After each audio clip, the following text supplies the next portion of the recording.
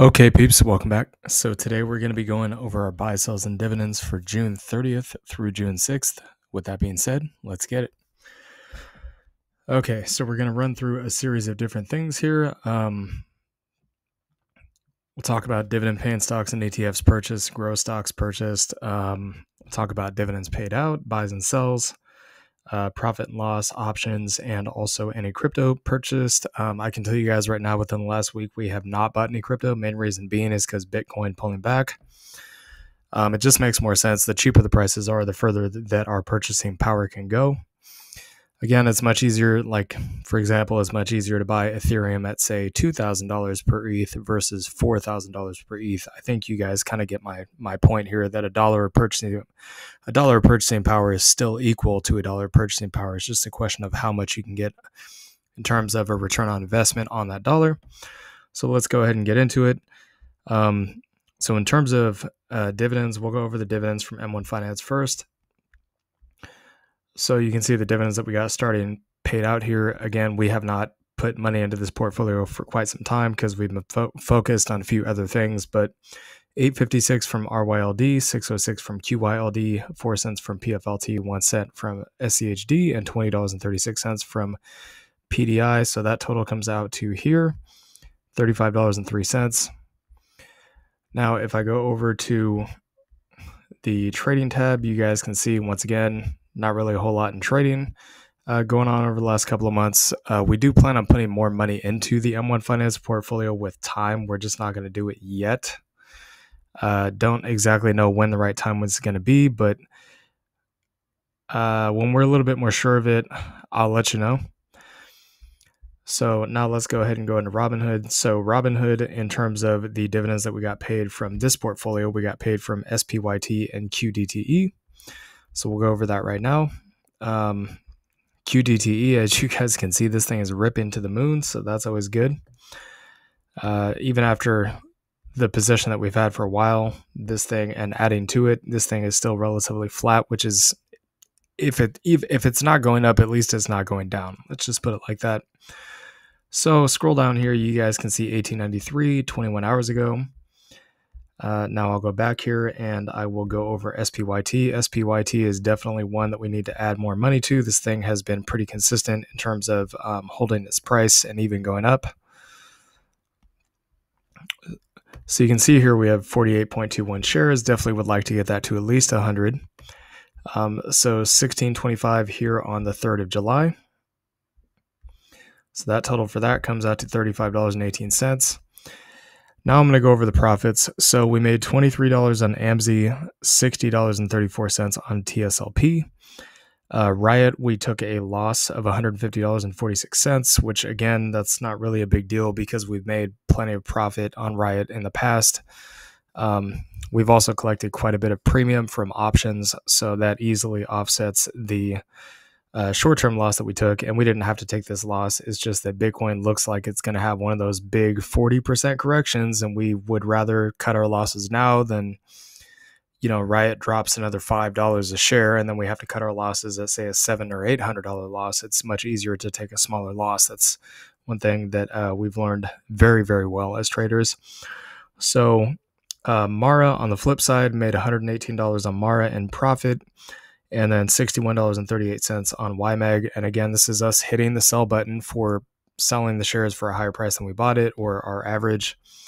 So those total numbers come out to $112.26, as you guys can see right there. So $262.72 minus the Riot loss. And then in terms of options premiums, so I'll go over this right now. So we have Riot 7/2 covered call entry, closing date 7/2/2024. It was $16 times one contract. We closed early for $6 again because that was Riot was selling off, and we got out of Riot and Mara because we believe we can get it at cheaper prices. So still a $10 net positive. That's not bad. So AMC 7/2/2024 covered call 7/19/2024, $3 times. I think that's, $3 times 9 contracts, so that's $21 in premium. It's not as much as we could have gotten paid, but again, the strike price on the AMC that we have is $22. I'm going to go over that in a minute. But again, 7/19, if I'm not mistaken, I believe that is the week that the institutions are trading options. So it should be the third Friday, which every single third Friday, that's pretty much when the institutions put on their positions or get out of them. I'm not sure which, but you can see here it is indeed the third Friday. So SoFi, 7/3 cover call entry, exit date 8/2/2024, $18 times 2 contracts. The strike price on that is $7.50. The strike price on Riot, just so y'all know, was $11, but of course Riot went down. So Palantir is 7/3 entry, cover call, exit date 7/12/2024, $28 times 1 contract. And the strike price is $27 on that. So we're trying to allow for a little bit more upside here. So in terms of the options premiums, that comes out to $95 for the week. And again, a lot of the premiums that we were getting paid were from the miners. We can always pick the miners back up. But like I said, anything crypto related at this point, we're just going to sit back and wait for this thing to pull back to start getting in heavy and either to our entry points or also getting some kind of major bullish reversal on the daily time frame. So that total as of this week comes out to $277.47. However, we also did make another $1,300 in futures, which is not going to be accounted for in this video, but if we did account for it, it would actually be $1,577.47 for this week. So you guys can see the different options positions we have here. We closed quite a few. So we got out of Mara and Riot. We no longer have those shares. We'll go over that in a minute. But the positions that we have now is, so we got 2 Palantir. You can see the second one we just opened up. That's that $27 call. So Palantir is actually above $27 right now, which means, I mean, if it keeps up at this rate, likely we probably are going to get our shares called away. SoFi, so we have basically the exact same strike price here, so $7.50. So that's basically 700 shares worth. There are 2 different expiration dates. So one is in 6 days, the other one's in roughly about a month. And then the AMC $22 calls. I actually want to go over that with you guys right now. So we've talked about this on this channel before, that AMC has 2 massively, they're like eye-popping gaps. You can look at the charts and literally not even miss them. That's how obvious it is. Ranging from somewhere between $16.50 to $19.50, I think it is, and then roughly about $36 to $43. So we're expecting those gaps to get filled at some point. Obviously, the first one would be around $22. So if I go out here to the 19th, which again is not really that far, you guys can see that the top strike price they have here is $22, but there is a massive, huge amount of interest. So 42,000 contracts. That tells me that there is a pretty strong chance here that AMC is going to get some kind of squeeze not too far off in the future. And we didn't put ours at the money this time because, again, if it does end up screaming to the upside by that point in time, we want to give some time to run. So you can see pretty much almost every single one of these other contracts is basically like there's not even close to the same level of interest. So the closest one I think was this one, was 12,000. Just keep on going down the list here. You guys can see, obvious as day, there's not as much interest. But at that $22 strike price, there is 42,000 contracts on the sell side. And again, that's the sell call. That's a bearish. That's actually a bearish stance. But if you're looking to make profit, you want your shares to get called away to profit, right? So technically, it's actually bullish. However, if I'm going to the buy puts or the buy call side, which again is also a bullish, this is a bullish strategy actually. So you can see here 42,000 contracts at the $22 strike price. I mean, I don't think I really need to say much more than that. It doesn't guarantee that it's going to hit that price, but I just want to throw that out there. So in terms of what we added this week, the buys, so we have Squee, GUI, AMZ, MRNY, Riot, which we did end up selling, unfortunately, SoFi, YMAG, NVDA, QDTE, PLTR, which is Palantir, MSTY, AIPI, which is the Rex Shares AI ETF, NVIDIA, the actual company, the actual NVIDIA stock, and XDTE. So we'll go ahead and go over that now. So the first one I'm going to go over here is GUI. A lot of these we just kind of wanted to get up to 100 shares. The Mag 7 companies are relatively safe, so we're not too worried about that. So if I go down here, you guys can see we bought another 10 shares on the second.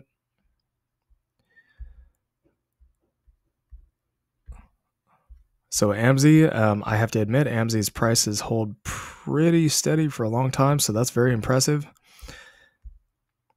As you guys can see, we so it looks like yeah. So we did take some profit on this. There is of course a pending dividend here, as you guys can see, but before we actually sold this for a profit and went back in, we did buy roughly about 13.5 shares, as you guys can see there. So I'm going to go now even further down.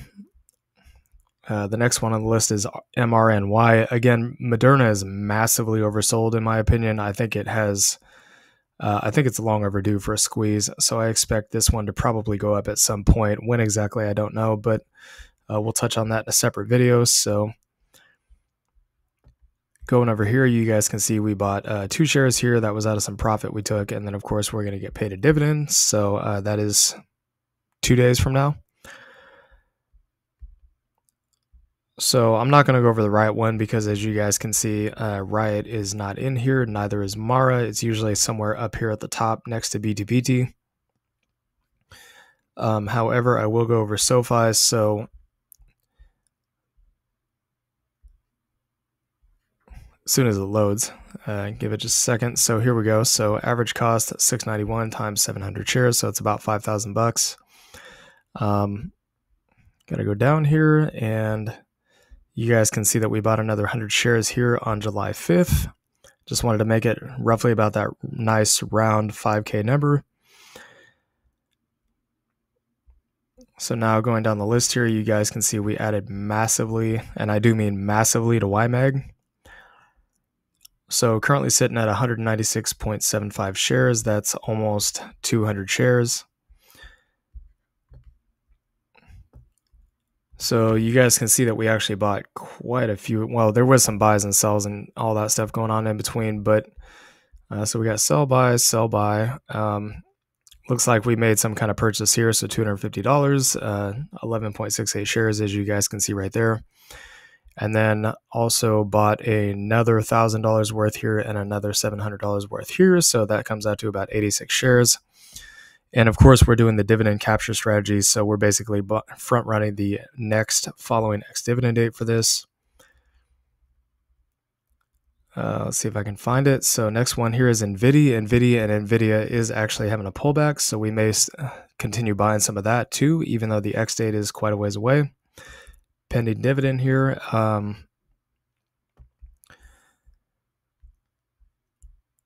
Let's go to show more real quick. Scroll up a little bit, and you guys can see that we bought 0.78 shares here. Again, that's from that AMZ profit, which was $23 because NVIDIA was down. Again, another $22.50. I don't remember what this was from, honestly. So $150, 5.13 shares here on the third, and then another 19.94 shares on the third. Also, that was in advance of the,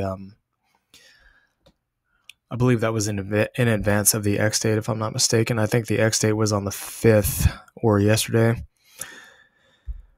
So next one we're going to go over here is QDTE. So we did get dividends from this one, and we did also buy this one. Because again, this is a weekly payer. This is not a monthly payer, so it does pay every single week. You guys can see that we bought 1.53 shares here and also another 0.83 shares here.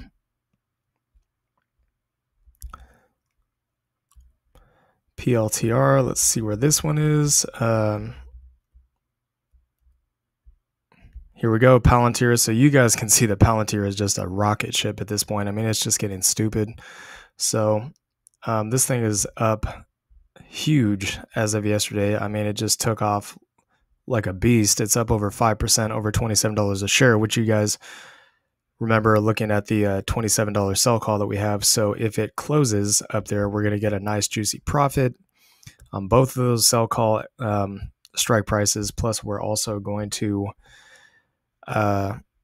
get all the money back, and then we'll turn around and just buy more Palantir is what we're going to do. So on the third here, you guys can see that we bought 100 shares at 26.11. So the price was a little expensive, but again, Palantir is an AI play, and AI is going to be massive in the future. It's going to be absolutely huge.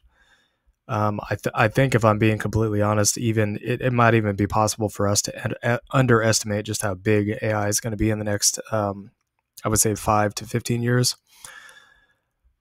So MSTY, we bought another 18.51 shares here on the third, as you guys can see.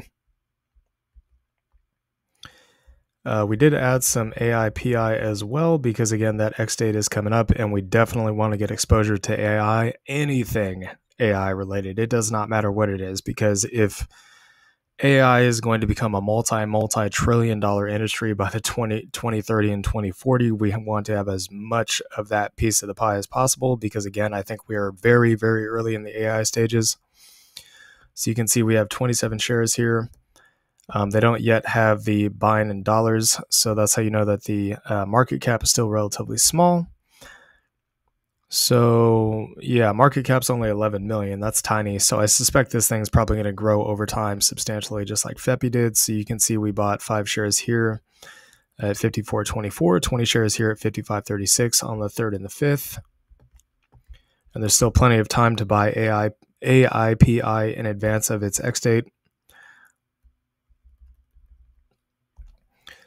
So next one here is going to be NVIDIA, the actual NVIDIA stock. And again, this is after the 10-to-1 stock split. So we do want to add more shares to this, but kind of the rule of thumb that we're going to use here is we're not going to buy NVIDIA unless it's at least 5% down from our cost basis, okay? So it has to be at least 5% down from our cost basis and 5% down from the recent swing high that it had. As you guys can see, it was only down 2% as of yesterday. So if in order for us to buy more to justify buying on the dip, since it's a growth stock and it doesn't pay dividends, and we don't have 100 shares to do options yet, we are only going to buy if it's more than 5% down on those metrics. So we have 10 shares. You guys can see we bought 10 shares at 127.82 here. Again, 127.82 is still substantially lower than the previous swing high.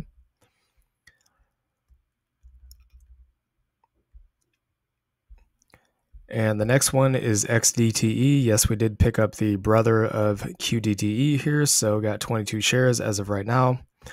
And you can see the buys here, so 19 at 52.75 and 3 at 52.81 on the 5th. So the reason why we got into NVIDIA and AIPI specifically, and we also picked up more NVIDIA, is because of the AI narrative, okay? So here's an article that says that they think that NVIDIA itself could be a $10 trillion market cap by 2030. I'm going to say this again, okay? I'm going to say this as I've said before. I think going into the future, NVIDIA is probably going to be the kingmaker of the Mag 7. I think it's possible for it to hit $10 trillion. You could literally put AI into anything in society. Literally anything. Doesn't matter. Cell phone, car, business computers, laptops, social media profiles, robots, semis. You can put them into like QR codes, food scanners. I mean, the list goes on and on. You can just about put AI literally into anything. You can put it into your fridge. You can put it into your oven.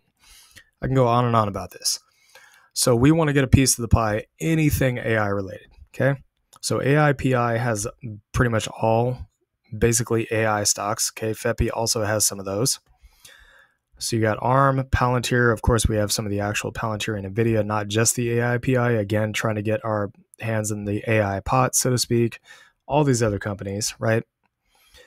And again, the ex-dividend date for this is, let's see if I can find it. So the first one here is, or the first declaration, I should say, is 7/25. So we got roughly about another 3 weeks until we get that. Plenty of time to buy the dip, and also to just simply buy shares before then. And the pay date is going to be towards the end of the month.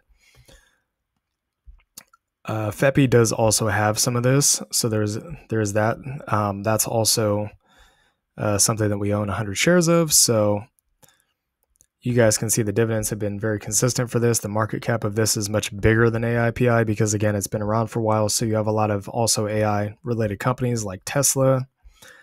Google's now in AI. Amazon probably has some AI, wouldn't doubt it. Apple's now getting on the AI train. You have AMD, which is a semiconductor company. Anything chip related could also be AI, could be worked into that. As you guys know, NVDA does AI chips. And we also have over, I think it's like roughly about 9 or 10 grand in Tesla or anything Tesla related. So as you guys know, Tesla is also very bullish on AI. So we want to get a piece of that pie as much as possible. I think going into the future, NVIDIA is probably going to stay number one. And I think that Tesla will be number two, but they'll be pretty close in my opinion. I think they'll be neck and neck. So anyways, this is the buy, sells, and dividends for the week. Hope you all enjoyed this content. Please like, comment, and subscribe, and I'll see y'all later. Peace.